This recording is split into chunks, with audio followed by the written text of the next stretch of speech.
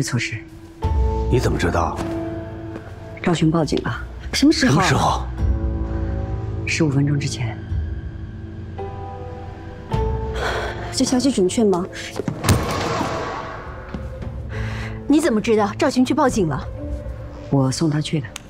你送他去的？林看你什么情况？他最终还是决定要去报警，所以我就送他去了。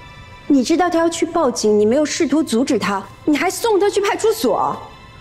报警是赵群的权利啊，我不能阻止他行使他的权利。你当然可以，而且你应该千方百计。你是律师，律师不就是拿人钱财替人消灾吗？律师什么能做，什么不能做，是有一条底线的。我不能左右赵群的决定，更不能干预他的权利。那你至少可以在他报警前来通知我们，让我们来左右。你是我们的律师。 难道我们花了大价钱是请你给赵群当律师吗？我现在不明白，你是嫌这件事情不够大，还是你觉得你的律师费不够多？李，我告诉你，什么是律师的职责？律师的职责是在法律允许的范围之内，替委托人争取利益的最大化。但是如果违背法律的原则，不择手段，那种严重违背了我的职业道德和职业纪律。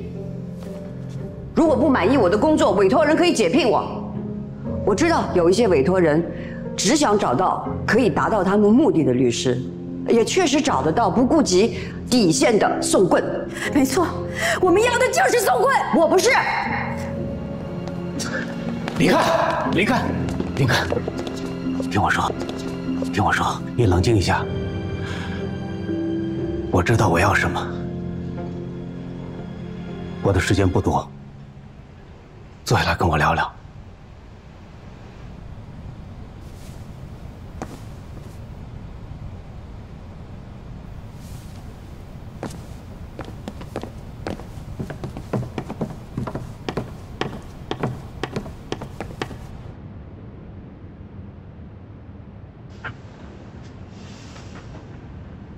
想好了吗？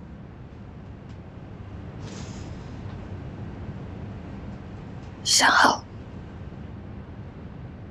到现在5天120个小时才决定指控报警，为什么要花这么长的时间？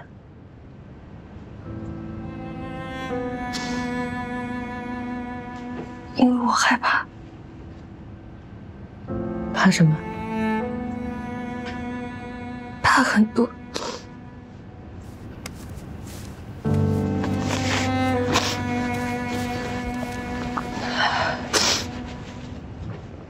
怕失去当下，怕失去将来，怕错过就再也没有，更怕说我不要就被轻而易举的毁掉。